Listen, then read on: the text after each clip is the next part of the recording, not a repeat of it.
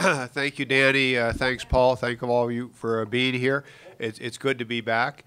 It's good to be on the stage with Jack for the second time in 12 hours. Maybe not all of you know this. Jack's a native Albertan. He grew up in Edmonton.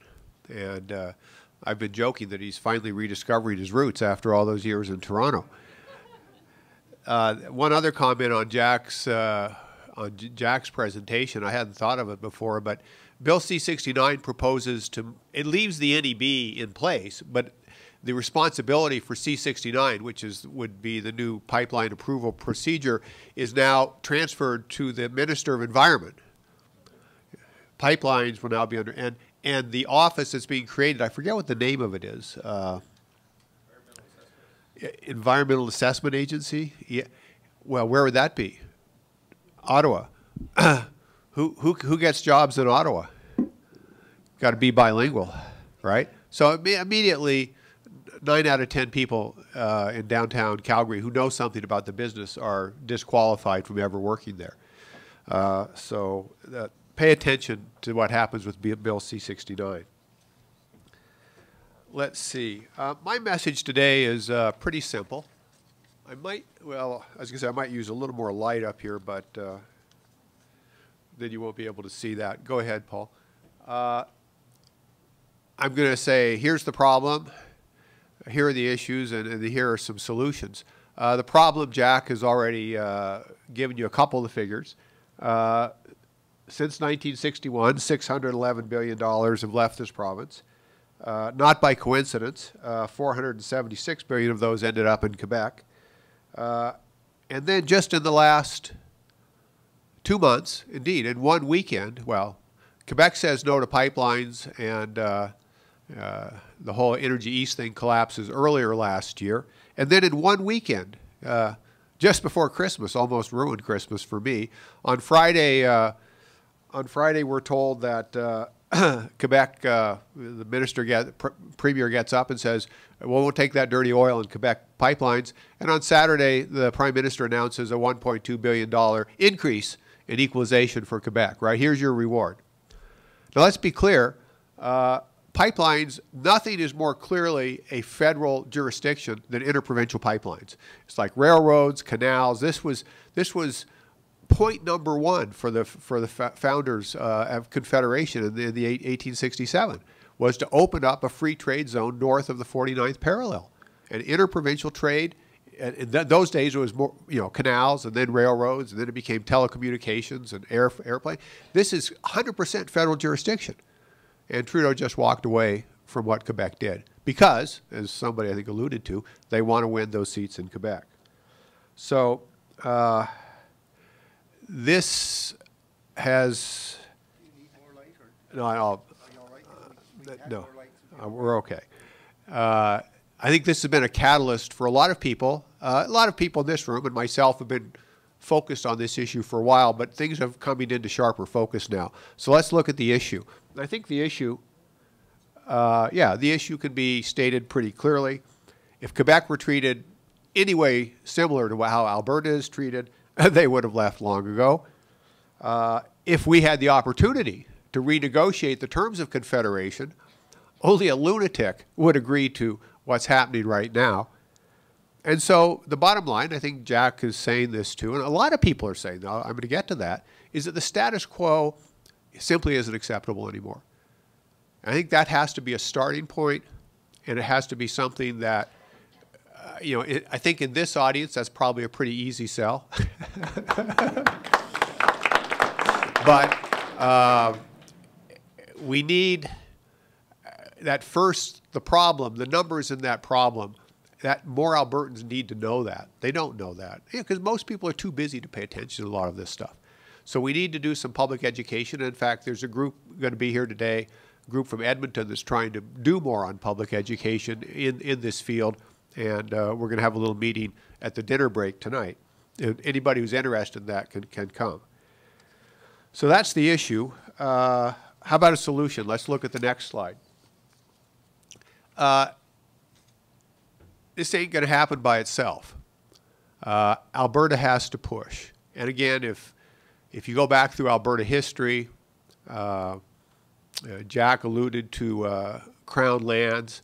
You know, Alberta and Saskatchewan, the only two provinces that didn't get Crown lands when they became provinces of Canada. That was a fighting point for your grandparents for 25 years until 1930. And Premier Brownlee and the UFA fought an amazing fight.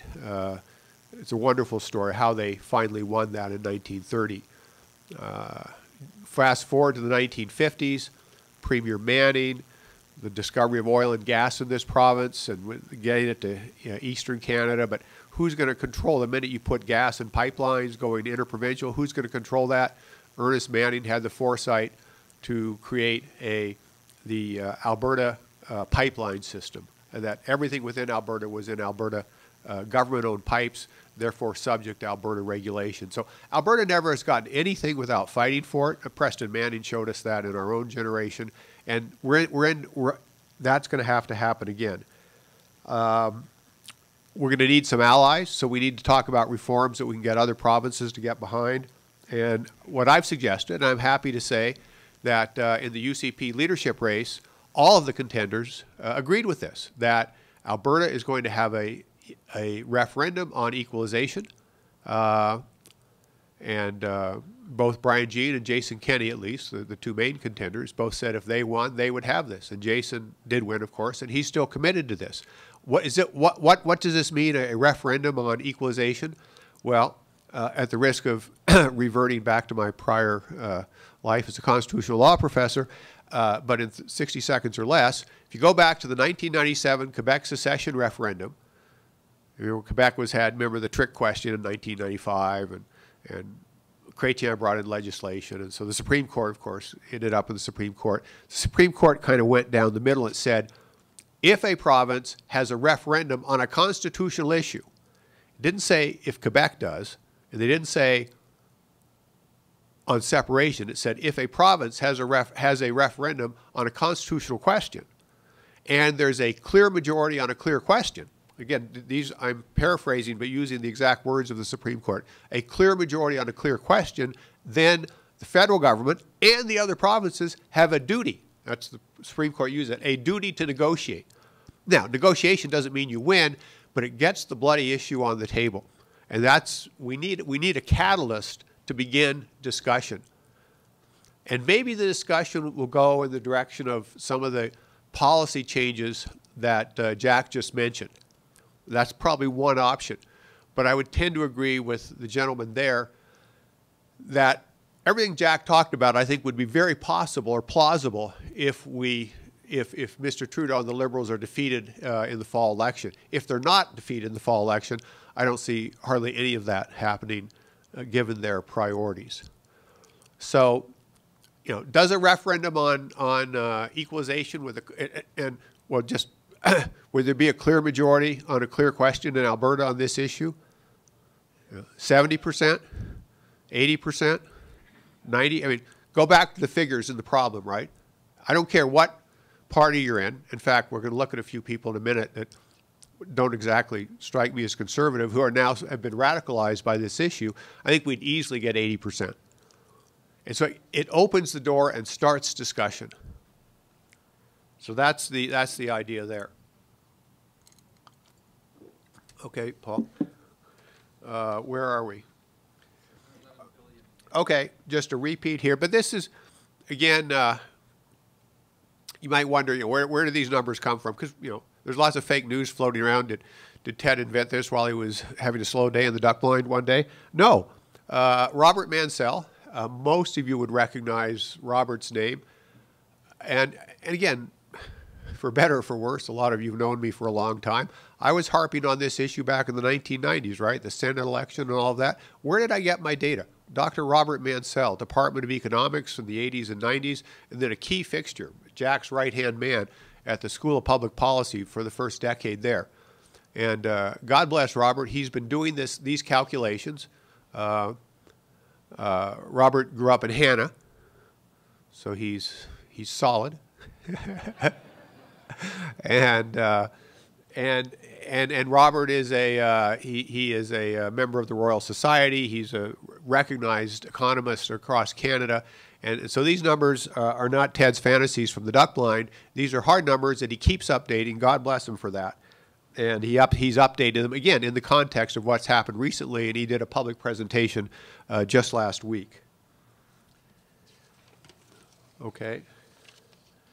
Now, how does this money get moved around? Well, we always talk about equalization. Equalization is actually the smallest of the 3 federal transfer programs. There are the numbers of the others. This is from, what does it say, 2015, 16? Yeah. So there are the numbers, $17 billion on equalization, 34 on Canada Health Transfer, and 13 on Canada Social Transfer. Again, equalization Jack's talked about. It's on so-called fiscal capacity. I could bore you to tears or make you so angry you'd be crying if some of the, and Jack was merciful that he didn't do that to you. You know, why are energy revenues included in fiscal capacity? Is selling oil and gas a one-off sale of a barrel of oil like tax collection every year? Of course not. There's Supreme Court decisions that clearly say that they're not. And yet, of course, and when did oil get added to the formula? Well, 1960. Oh, what was happening in 1960? Oh, suddenly those crazy Albertans had some money. Yeah, let's add energy revenues to but not hydroelectricity. That would cause upset in Quebec, and we can't do that. So I'm not going to go there, but I just did. Canada Health and Social Transfers. Now, these are a little different. These are distributed on a per capita basis. There used to be a redistributive element to those as well, but another person who we all love, Stephen Harper, amended both of those while he was Prime Minister to a per capita. So it's a set dollar number that every province gets per person, right? So there's no equalization, there's no transfers, right? Wrong. There is a transfer, because where the hell does that money come from? It comes from what Jack just said. It comes from progressive tax policies, which Albertans, because we have a younger population, higher levels of employment, and higher incomes, we pay much more taxes. So these have indirect transfer capacity transfers as well. And I'll end, just before I end, think about it for a minute. These 3 programs together, if you combine them, what does it come to? $64 billion? It's the single largest category of expenditure in the federal budget. What does that tell you about why do we have a federal government? Is its main purpose just to move money around to win elections? That's a question. I don't know. But I have a hunch. Okay. Now, finally, one more. Then we have other types of indirect transfers out of Alberta, OAS and EI. Again, these are payments to individuals, not payments to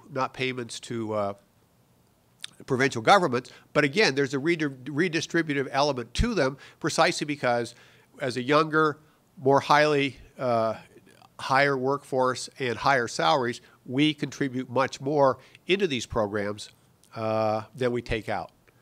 And again, this one of the points that Jack brought up on equalization, but it would apply here too, I think, that if we could negotiate a tax point transfer back to Alberta, we could, if not eliminate, at least reduce some of this. Jack's going to have to give me a little more schooling on tax points, I think. Okay, so there's, we can move on from that. So there's Jack rediscovering his roots. All his friends in Toronto, he might not get invited to nice cocktail parties anymore for the kind of comments he's making, particularly that last one, the Al-Brexit comment. But people, can people see that in the back or not? Young people can, old people can't. Yeah, I got that problem. The last one says, whatever negatives Alberta would face are easily swamped by the positives that would come out with separation. See, that cost Jack some invitations to some nice cocktail parties. But seriously, again, when Jack Mintz says something like that, people on Bay Street, people in Ottawa pay attention. Next slide, please. David McKinnon. None of you know who David McKinnon is. He was a senior civil servant in the Ontario government. He also did some work for Ames for a friend of ours, Marco Navarro, that a bunch of you know. And Frontier. Okay, and excuse me, Peter. Yes, he was the Frontier representative here. Thank you, Peter.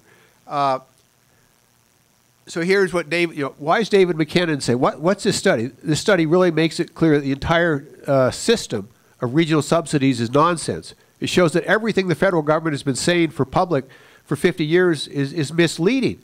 Equalization is doing fundamental. What's he talking about? Well, there was a policy study done. Let's see if I have the details here. In the Federal Finance Department in 2006.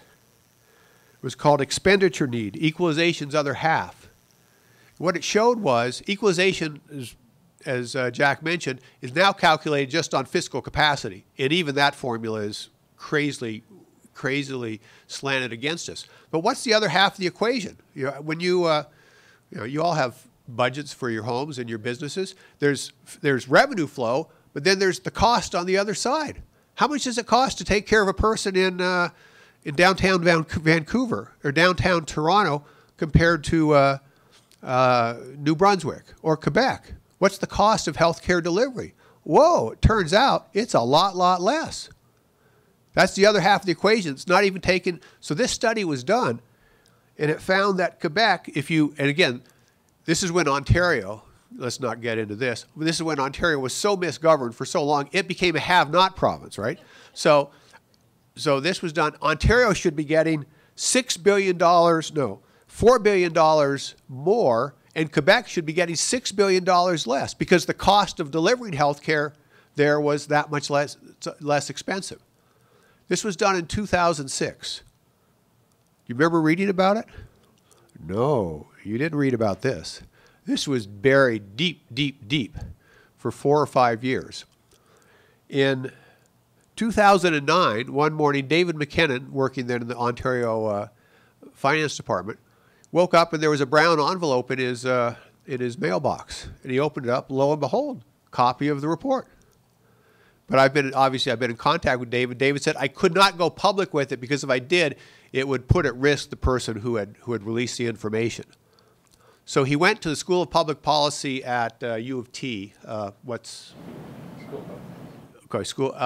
And they submitted a FOIP, Freedom of Access. That's FOIP here in Alberta, Freedom of Information request to Ottawa for this report. They got it. It was heavily redacted. Redacted means it's kind of, like when you're a kid, you didn't want your parents to see your report card. You blacked it out before you brought it home. That's what redaction is. And the report that they got on this FOIP request was so heavily redacted, you couldn't make any sense out of it whatsoever. And so somebody mysteriously, I'm not going to say who, gave the real copy, both the redacted copy and the other copy to the Toronto Star. The Toronto Star ran an article, Ontario shortchanged in wealth sharing system, censored federal reports suggest. Okay? So Ontario, again, I'm going to come back to Ontario. Ontario's not that crazy about equalization either for reasons like this. And, but what does it say about how things work in Ottawa that not only was this report completely suppressed for 4 years, when it was finally released, it was censored so heavily you couldn't even make sense out of it. What do we have next? Oh, well, this just for a reminder.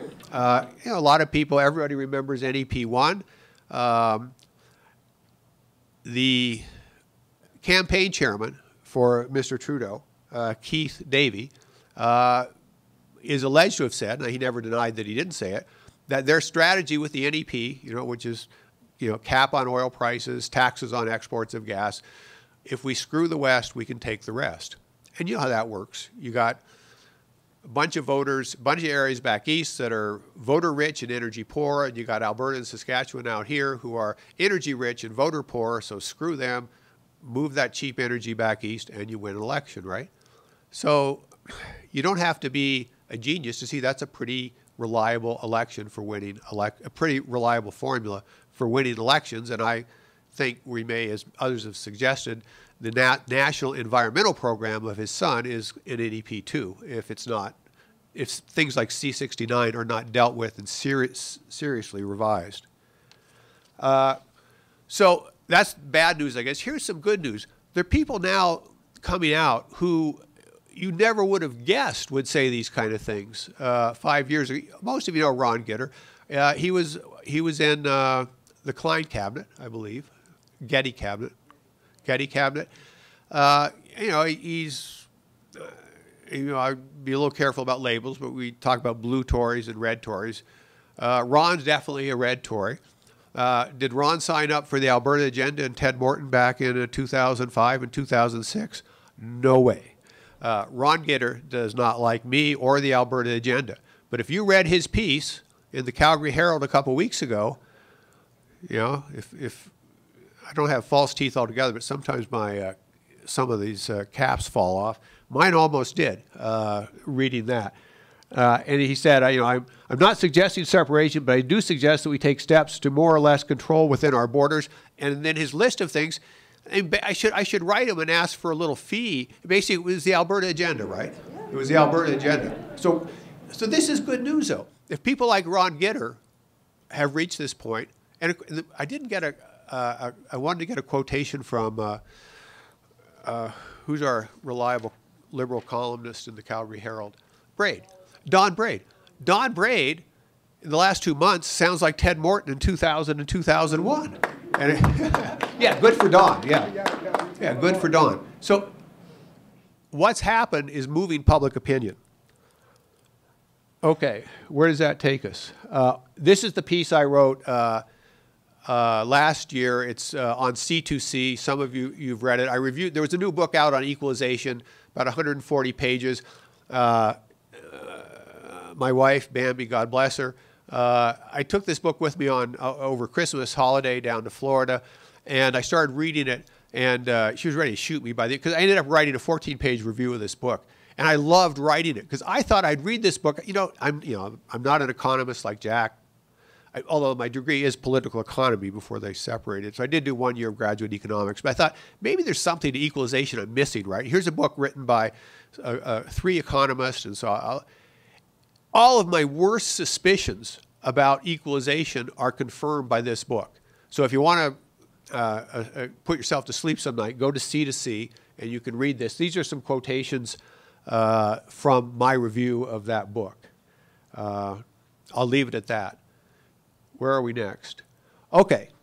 Now, a lot of people are saying, is it time to go back to, and I've been getting emails, phone calls, conversations at the bar. It's time to bring out the firewall again, right? I think the answer is no. I think the answer is no, at least not yet. What is the single most pressing existential threat? And I agree, I think it is an existential threat to Alberta right now. It's the bloody pipeline issue. Trans Mountain Pipeline has to be built. Has to be.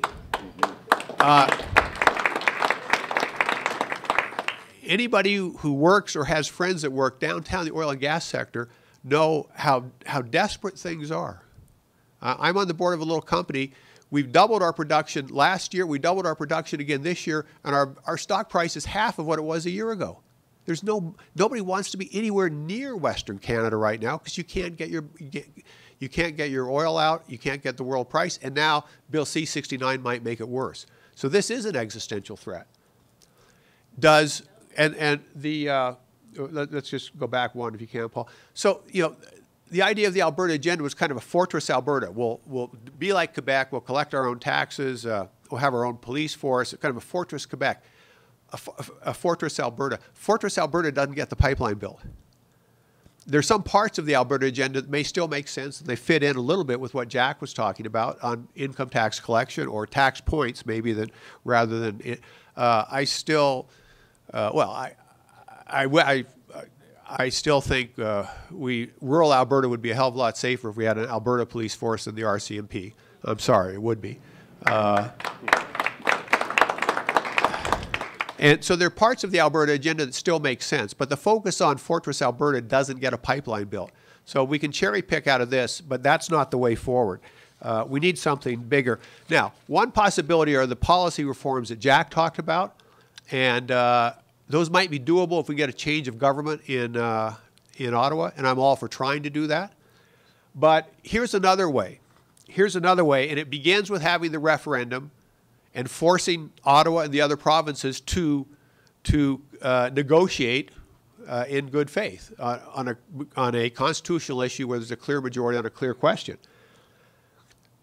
It's time to say, look, Quebec, all this equalization and transfer began when Quebec said it wanted more political autonomy. Well, they're still asking for more political autonomy, and they've gotten $487 billion in the meanwhile. I think it's time to say enough is enough. You can have one or the other, but you can't have both. And we'd be happy to give you your political autonomy, but leave our money with us. That would be the grand bargain. Okay? You want to be Maître chez nous, you want sovereignty association, fine. Maybe some other provinces might like to have that too. I can think of one or two. Yeah, so can you. Actually, I can think of 3 or 4.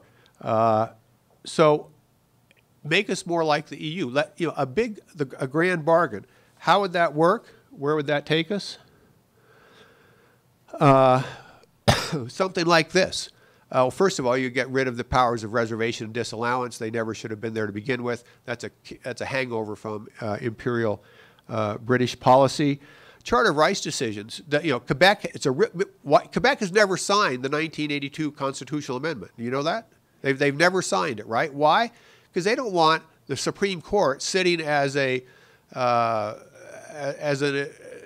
of a substitute rule maker for their elected governments. And and the rest of us, and Peter Lougheed saw this danger. He insisted on the notwithstanding clause, right? That was going to be what would protect us from judicial misinterpretation in Ottawa. But you all know what's happened to the notwithstanding clause. It's fallen into disrepute and can't be used. So let's do it. The United Kingdom looked at what Canada did. They adopted a Charter of Rights. They said you can take if you don't like if you think a statute violates one of these human rights, take it to the courts. You can adjudicate it right to the final court of appeal. But the final court of appeal can say this law is unconstitutional, but it doesn't invalidate the law. It's advisory, and then that kicks it back into the political process, and that issue is decided there. Is the UK a tyranny, or are the jackboots running around the UK? No. This is a democratic approach to protecting human rights. Transfer of appointment of provincial rights to provincial judges to provincial courts. Again, only 2 federal countries in the world do this, where the federal government appoints provincial judges, India and Canada. Why? Legacy of British imperial policy. And then Jack brought these up already, control over immigration, which Quebec already has. Why shouldn't the rest of us? And collection of personal and corporate taxes. These would be what's on the bargaining table that Quebec would get explicitly, and other provinces that wanted it. What do provinces lose? Well, obviously, equalization goes out the window completely for all the reasons we've just talked about. The Canada health and social transfers probably should not or could not be phased out immediately, but you could phase them out over a 10-year period. But legal powers, a very explicit, bright, bold, clear message that interprovincial infrastructure, whether it's pipelines or railroads or transmission lines or pipelines, are a federal jurisdiction, and no province, provinces can be consulted. They have a right to be consulted on this, on environmental issues, but there is no provincial veto, right? The pipelines get built. Now, so Jack laid out kind of a statutory path of reform. This would require constitutional reform, and look how hard it is to is this just Ted's retired, probably spending too much time in the duck blind. Is he just fantasizing this is possible? Maybe, but it's worth trying because we do have. And let's get back to some good news. We have some allies out there right now. Scott Moe, strong ally of Alberta, and then Premier Ford in Ontario, Saskatchewan and Ontario are challenging the carbon tax. And let's say, when Jason Kenney wins, Alberta will be challenging that carbon tax too, right? So these are allies on this issue. They're allies on stronger rules against foreign interference in Alberta elections. The Americans are worried about Russians fooling around in their elections.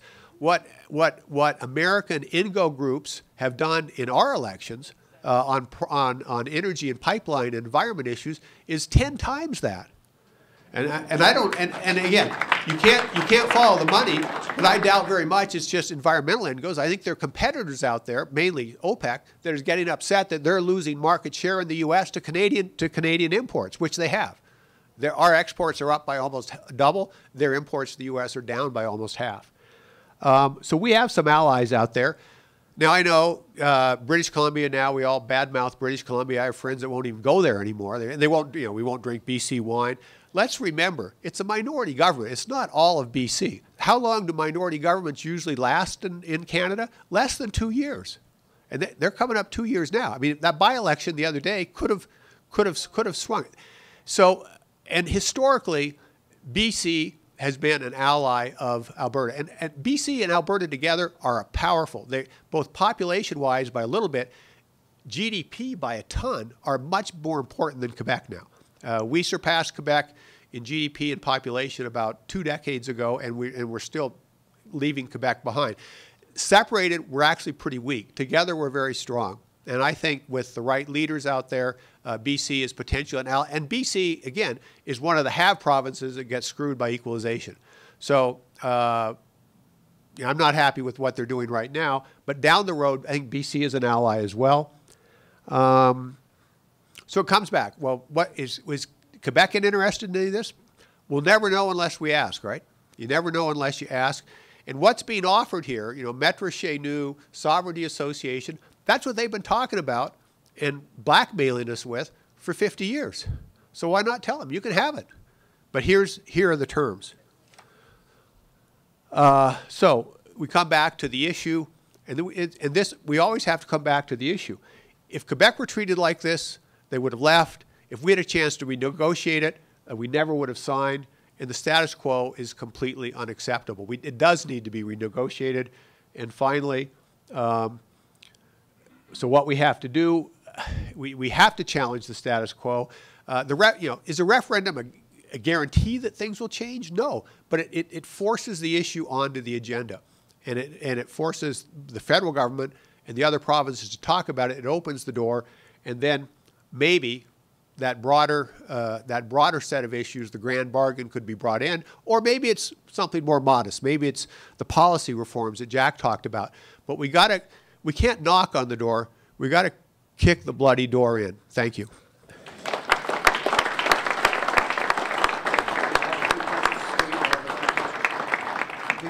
We've got time for a few questions, but I get to ask the first question this time, Gordon, then we'll get to you.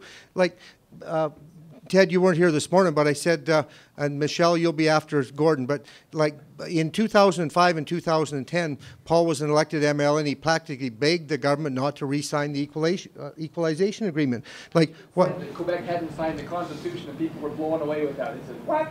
Exactly. So what's wrong with just not re-signing? I realize this time they sent it in 2015 without renegotiating. But what would happen if Alberta just said we're not signing? We're done with this. I assume it would force the discussion anyway, wouldn't it, Ted? Or how does that work? I think a true answer is that no one knows because nobody's done that before. So it's hard to say.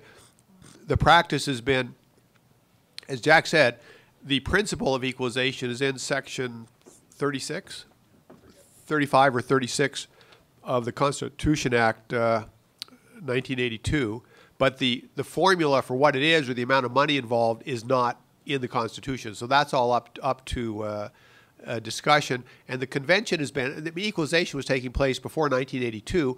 The federal government has always consulted with provinces on that, but I think it's 90% certain that if one province doesn't show up or doesn't like what the feds are doing, it's too bad, so sad. So basically, having the referendum is sort of forcing the issue onto the agenda. Yeah, exactly. Yeah, fair enough. Okay, Gordon, go ahead. Well, I was very pleased to hear you have that immigration on the list there, because there's a group of us in Ontario who feel that that's extremely important. And one of the concerns we have, and we're wondering how does this get resolved, if each province controls its own immigration, the problem we have is next door there's Quebec. And Quebec brings in all of these francophones from other countries, and the first thing they do is come over to Ontario and then start making unrealistic demands in terms of French language service to them, and creating essentially political disruption. It's actually much worse than that. This has been a scam that Quebec's been running for 20 years since they got control of their immigration. Because they get control of immigration, oh, surprise, Ottawa gives them money that otherwise Ottawa would have spent on, and the money is not just, you know, to kind of help them through through visas and at the border. It's for language education, housing, settlement, job training, but 90% of them leave within, and this is for like a 2-year period, so they get the money, you know, per immigrant for a couple years of this resettlement training and so forth, and then within 6 weeks or 6 months, they pop off to Ontario. Because why? Because they get treated real badly in Quebec. And how does the government deal with that in the future? I think you're shit out of luck. They should have to stay in the province they came to. No, I mean this is just one more example of how things are, example after example of how you look at program after program, that if you actually get into the actual execution of it, Quebec makes off like bandits. Michelle Sterling, yes, go ahead, Michelle. I know a lot of people know about the tar sands campaign, but do people know that a lot of the tar sands campaign also was funded into Quebec, like $11 million at least? And there's a group down there called the Global Climate Change Action Committee, which has 470 NGOs worldwide in 70 countries who are completely opposed to fossil fuels. And I would say that that's probably more the reason why Energy East got blocked, because of the radicalization of the population there, more so than Quebecers per se as individuals. But are you aware of that influence there? Sure. I'm very aware of it. Everybody here is aware of it. But is the general public aware of it? No. The media ignored it completely until about the last year. And the last year it's finally soaking in, thanks in part to our former MP, sitting right here, Joan, who headed a committee to try and draw the attention to, what was the group called? Lead Now, heavily involved in the last election, targeted 29 ridings where the environmental vote could defeat a PC and elect either a Liberal or an ND. One of them was 25 of the 29 they won. Poured tons of outside money into that, into organizing those. If there was conservative money coming in from the U.S. to do that on the conservative side, the Globe and Mail would be calling for riots, right? But you know, complete silence from the Liberals and the Globe and Mail until recently, thanks to the work of Joan and others. But I think Andrew Scheer and the Conservative Party, the federal Conservatives, are going to and will make this, and Jason Kenney will make it an issue, and it's another one of those issues that will unite that coalition of conservative premiers to get change underway. Thank you, Ted, and thank you to Joan Crockett for, she did lead that. Joan and Vivian Krause have been instrumental in that, and so thank you very much. Give Joan a hand. I introduced our, thank you, Joan. Bill Buick, go ahead. Hi, thanks, Ted. One thing missing from your one slide where you listed the different transfers was CPP, and I do agree that we need to be very strategic. Too close? Not close. All right, there we go. We do need to be strategic given how important the pipeline is on what we sort of saber rattle over. But it seems to me that the only thing that would make Trudeau's Liberals nervous is if we looked like we were serious about doing our own pension plan and pulling out of CPP like Quebec's done, because we do pay a lot more into it than we get out of it, and I wonder if that's something that might be worth putting into a little mini firewall to get their attention, along with the referendum. Yeah, thanks, Bill. Yeah, and the other things I've written, CPP is in there. Again, I urge you to go look at the article on C2C.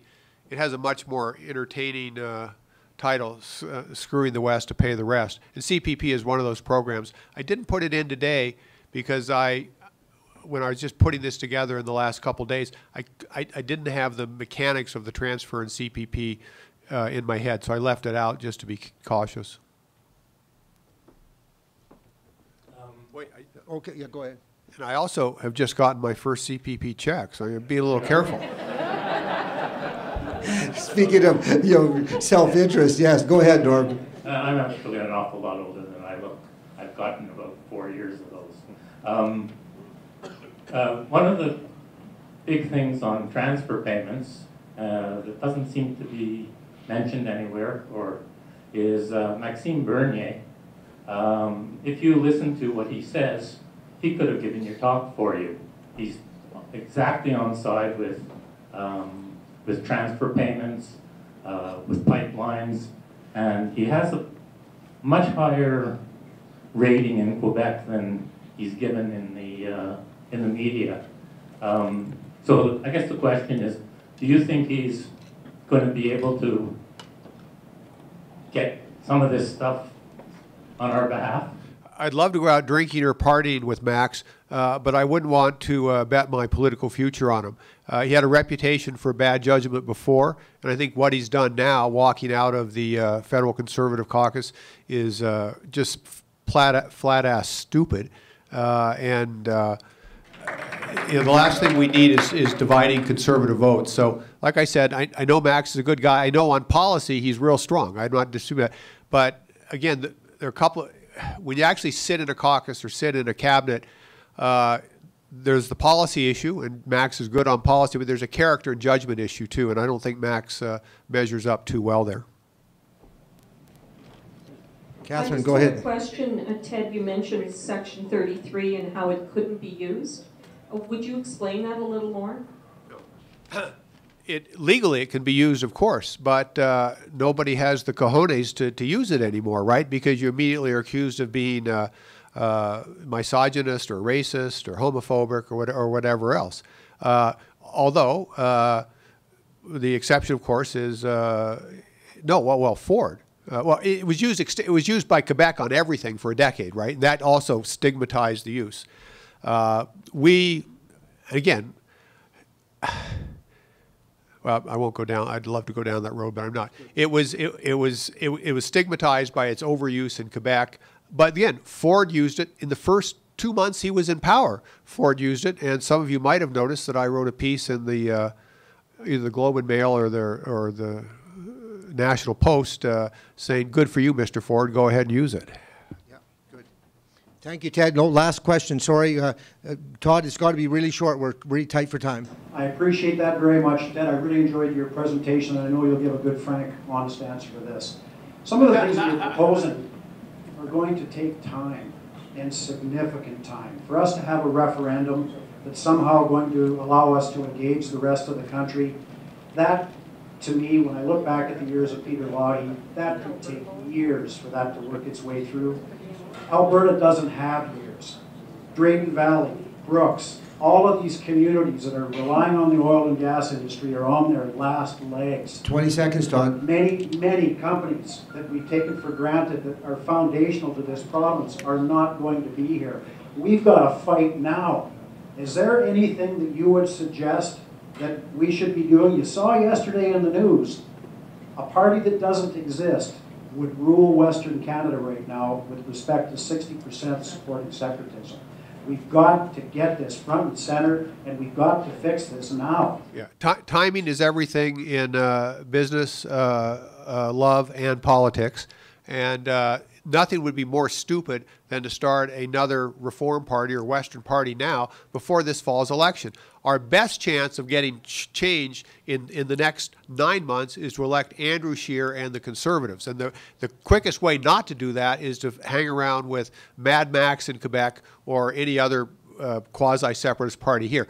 Let's have a fall election here, a spring election here, and get a strong spokesman, an articulate spokesman, somebody who can go across the country and articulate everything we're talking about here. Jason Kenney, let's elect him in May, and let's work And let's work, because everyone here has contacts and friends across the rest of Canada, and help Scheer and the Conservatives win federally. If that doesn't work, then we start, then timing. But timing is everything, and right now, that kind of talk, all the focus, all the energy, all the money should be on winning these next 2 elections. Thank you very much.